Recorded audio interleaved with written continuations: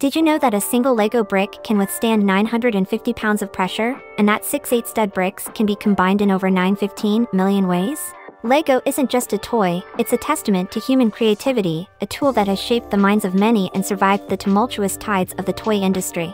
But how did a tiny Danish company rise to such prominence? How did it navigate the path from wooden toys to plastic bricks, face down bankruptcy, and transform into a multi-billion-dollar business? Buckle up as we unpack the gripping business story of Lego.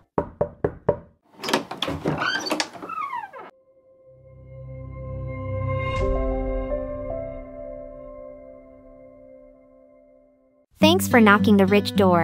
In this video, we will deep dive into the captivating world of Lego, a name that has enchanted generations of children and adults alike with its brightly colored bricks. In the heart of Denmark, during the turmoil of the Great Depression, a small wooden toy company began its journey. It would go on to transform the toy industry, revolutionizing how we play and create. However, this journey was far from smooth. Through its 8-decade history, Lego has experienced towering highs and perilous lows. From near bankruptcy to staging an impressive corporate turnaround, Lego's story is as multifaceted as the toys it produces. So sit back, relax, and prepare to be transported into the wonderful world of Lego as we uncover the building blocks of this extraordinary business story. To really understand the Lego story, we must first delve into the roots of its inception. Picture this, it's the early 1930s, and we're in the small town of Billund, Denmark. A modest carpenter named Ole Kirk Christiansen is struggling with the impact of the Great Depression, just like countless others worldwide. This economic crisis has severely hampered his carpentry business. But Christiansen was not one to admit defeat. He decides to shift his business strategy, utilizing the offcuts from his carpentry work to produce small wooden toys, hoping to generate an alternate source of income. The toys were an instant hit among the local children. The success led Christiansen to focus solely on crafting these playthings. And so, in 1934, he named his growing enterprise Lego, derived from the Danish words leg godt, meaning play well. The name itself encapsulated Christiansen's philosophy, the belief in the power of play and creativity. Even when materials were scarce during World War II, he never compromised on the quality of his toys. This ethos of only the best is good enough was not merely a slogan but the very backbone of Lego. It fueled the company's innovation and set the stage for their subsequent success. So, from a small Danish town, battling through the Great Depression and the Second World War, the Lego we know and love was born. It was built on resilience, quality, and the power of play. But, the best was yet to come, as we'll discover in our next segment. Let's delve deeper into the heart of Lego's innovation. In 1947, the Lego Group made a significant leap forward in its production technology. They purchased a plastic injection molding machine, an advanced technology for its time. Lego started to experiment with this new machinery, initially creating plastic toys alongside their traditional wooden ones. However, the real breakthrough came in 1958. After a decade of experimenting and refining, Lego finally patented the design of the interlocking Lego brick, a simple yet ingenious design that was set to revolutionize the toy industry. What made this brick special wasn't just its ability to interlock, but the fact that it could be easily taken apart and reassembled. It was a design that fostered endless creativity, as children could build, unbuild, and rebuild, crafting new models every time. The real genius of the Lego brick is the precision. Even today, the manufacturing accuracy is as small as 0.002 millimeters. This precision ensures that bricks produced today can interlock perfectly with bricks produced decades ago. So, with the invention of this unique, interlocking brick, Lego carved out its niche. It wasn't just about play anymore, but about building and transforming children into architects of their own worlds. From here, the small Danish company's journey was about to take off, and the world of toys would never be the same again. But as we know, with great innovation comes great challenges, and Lego was no exception. With the invention of the Lego brick behind them, the company now embarked on a new phase expansion. This was a period of rapid growth, innovation, and success.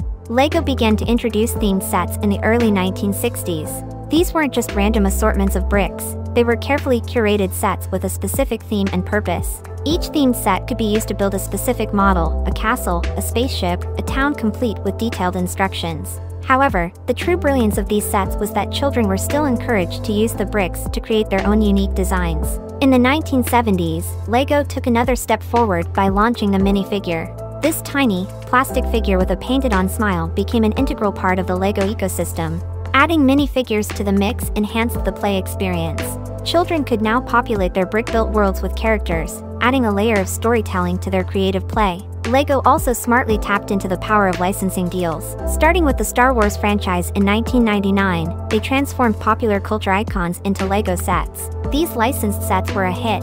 They attracted a whole new audience to LEGO, including fans of the franchises and adult collectors, thereby expanding LEGO's market reach. Lastly, LEGO ventured into the theme park business with the opening of Legoland parks. The parks, filled with massive LEGO structures and interactive attractions, served as a physical testament to the brand's creativity and appeal. Through these strategies, themed sets, minifigures, licensing deals, and theme parks, LEGO saw a period of remarkable growth and prosperity. However, as we'll see, this rapid expansion also brought its share of challenges. The new millennium marked a critical turning point in the LEGO story, as the brand faced its biggest crisis to date. By the early 2000s, LEGO was in dire financial straits, reporting record losses. The company that had once been the darling of the toy industry was now facing potential bankruptcy. So, what led to this downturn? It was a combination of factors. The digital revolution and the advent of video games and the internet drastically changed the children's toy landscape. LEGO, like many traditional toy manufacturers, was struggling to compete in this new digital world. But the challenges didn't stop there. The company had also become overextended. In an effort to diversify, LEGO ventured into areas far from its core competency areas like clothing lines, video games, television networks, and even a theme park in America. While diversification can be a strong growth strategy, for LEGO, it was poorly executed. They lost focus on their core product, the LEGO brick. Lastly, a lack of internal controls led to ballooning costs. The company had an overwhelming number of different brick types in production, driving up manufacturing and storage costs. Combined, these issues left LEGO on the brink of bankruptcy. The future of the beloved brick was hanging in the balance. Yet, the LEGO story was far from over. As we'll see, the company was poised for a spectacular turnaround. Staring down bankruptcy, LEGO knew it was time for a radical overhaul. This period marked one of the most impressive turnarounds in corporate history. The first major step was appointing Jürgen Vig Knudstorp as the CEO in 2004. An outsider from the consulting firm McKinsey, Knudstorp brought a fresh perspective to the struggling company. Knudstorp began the turnaround with a major restructuring. He took the tough decision to cut nearly a third of the workforce and sell off assets, including the Legoland parks. Yet, cost-cutting alone wouldn't save LEGO. The company needed to get back to what it did best. And that meant refocusing on the core LEGO brick system. Knudstorp's strategy was simple: fewer pieces, fewer products, and more focus. He trimmed down the portfolio and re-established LEGO's core mission of encouraging imagination and creativity through play.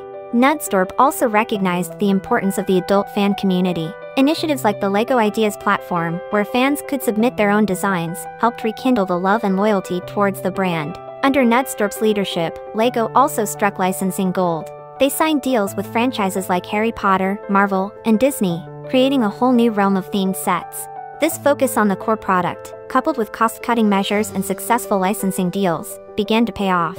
By 2005, LEGO was back in the black and has been profitable ever since.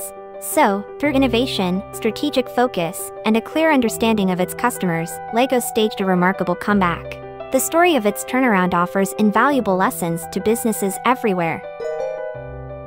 Now that we've navigated through LEGO's rise, fall, and spectacular recovery, let's take a step back and examine the legacy that LEGO has built over these decades. The LEGO Group is more than just a successful toy company. Its real triumph lies in the impact it has had on generations of children and adults alike. LEGO has not only created a product but a platform for imagination, a tool that encourages creativity, problem-solving, and storytelling. These are skills that transcend play and have real-world applications. In essence, LEGO has contributed to shaping the minds of future architects, engineers, artists, and thinkers. And this impact cannot be quantified. Additionally, LEGO's commitment to quality and sustainability is commendable. Despite their struggles, they have consistently strived to deliver high-quality, safe, and durable products. In recent years, LEGO has also pledged to make its products more sustainable.